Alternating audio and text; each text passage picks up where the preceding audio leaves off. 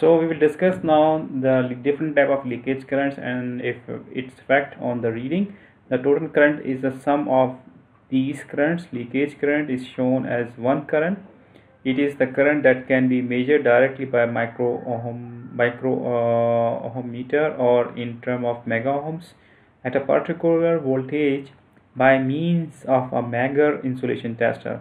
Some instruments offer the alternatives of displaying a measurement in terms of current or as a resistance. Because the total current depends upon the time that the voltage is applied, Ohm's law R is equal to applied voltage divided by the leakage current only holds the theoretically at an infinite time that implies waiting forever before taking a reading. It is also highly dependent upon starting from a base level of total discharge. The first step in any insulation test is therefore to ensure that the insulation is completely discharged. So basically these currents are introducing some error, and there are some techniques to avoid it. For example, we are using a guard terminal to manage the surface leakage current.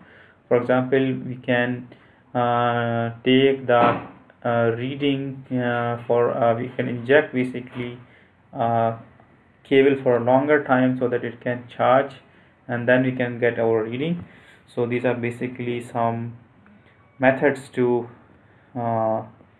ways to bypass the or to get the correct reading. So if you want to get the correct reading, so you have to wait for a cable to charge completely so that the charging current can be reduced to minimum or zero. But there are some cables which are very long and it's difficult to wait for it. Maybe you need to wait for hours. So we will see in that cases which technique we can apply to overcome and test the release. Thank you very much.